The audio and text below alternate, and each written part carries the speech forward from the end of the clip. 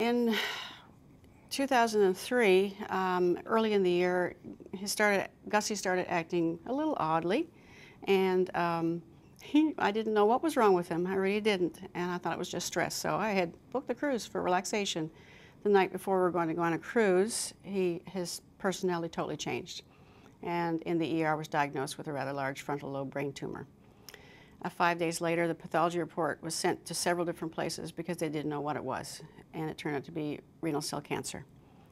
And we were in shock, and after he was scanned, they found that he had multiple lung tumors, a mediastinal mass, the kidney mass, pancreatic tumor, and a bone met.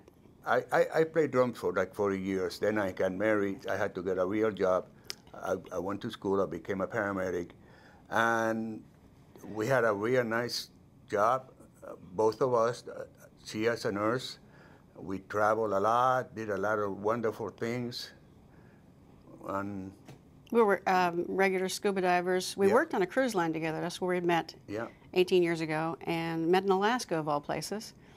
And we never stopped traveling after that until his diagnosis. After his brain surgery was over with and the pathology report came back, we went to an oncologist in our town, and at one point hospice was suggested to us, and I said, what is the other option?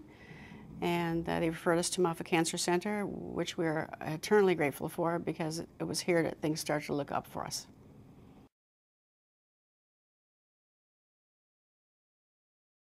The Internet's a wealth of knowledge, some good, some bad, but we found a lot of good information on a website called Steve Dunn's kidney cancer site, who was a survivor who had used interleukin way back. We also went to the kidneycancer.org site, and also, again, a wealth of knowledge for us. So that I left him to study while I worked.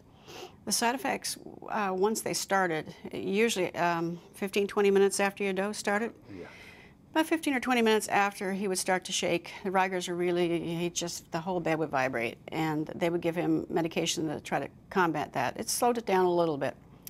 The nausea came with it, the fevers, but the nursing staff here are incredible. They had a time to a science. They knew exactly when to give him what to help prevent the side effects from being worse than they were. Yeah, the first couple of treatments were the worst one, because they were just trying to time when all the side effects were coming in. So after they got that done, it was easier, but still pretty bad. But worth it. For him, quitting wasn't an option. There was one point, watching him with the bad side effects, that he was ready to give it up. And I looked at him, I said, you know, if you want to quit, I'll take you home and I'll stay with you. But if you want to stay here, I'll stay with you too, and we can kick this. And he says, okay, one more time. But it was hard to watch somebody you love going through that. It really was. We found out the tumors were starting to shrink in size after the second round of IL-2. And so that's when we decided to keep on going. But 2 more rounds after that, he wanted to quit. He was so sick. And that's when I talked him into keeping going. And it was 7 months. We did 7 months of a week a month of the high-dose treatment. And then by August of that year, they were gone. Tell other people that are considered to take Proleukin for their renal cell cancer to be positive, and we'll let them know the side effect that you cannot quit. Don't let anybody discourage you from trying it. Some people will say, oh, it's a very low success rate. Well, you know, he was a 7% survival rate. Somebody has to be in that 7%. Why not you? Be positive and think that you're going to be one of the survivors that has the good success. My best advice to any caregiver is just to be there.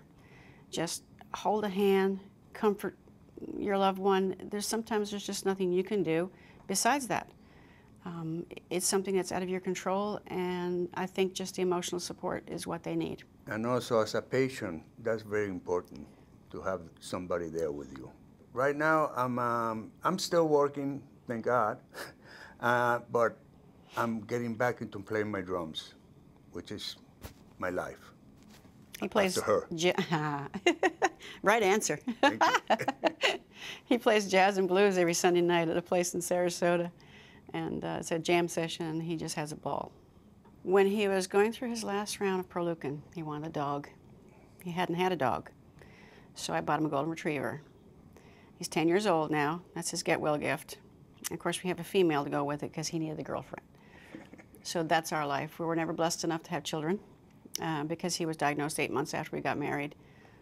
So our dogs are our kids. And we travel with them as well. But we just plan life one day at a time. He makes fun and says we don't even buy green bananas anymore. You can't plan that far ahead. So just life, enjoy life as it is.